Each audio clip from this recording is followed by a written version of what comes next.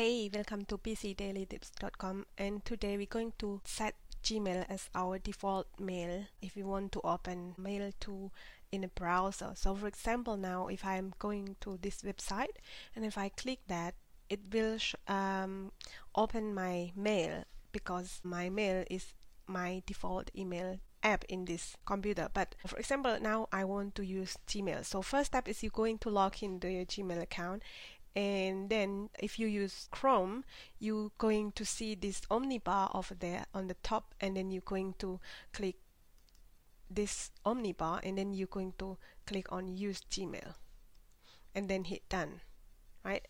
And then if I go back again to this website and say if I want to click that, and you see now it will open your Gmail, and then you can directly create it from here. So I'm just going to hit trash now.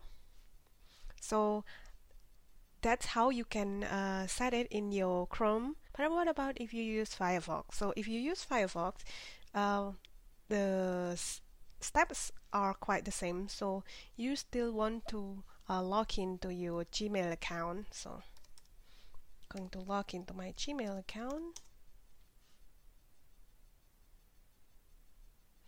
And you see now I am logging in my Gmail account, and then you go to Firefox and Preferences, and then here on Application, and here you're going to scroll down until you see mailto.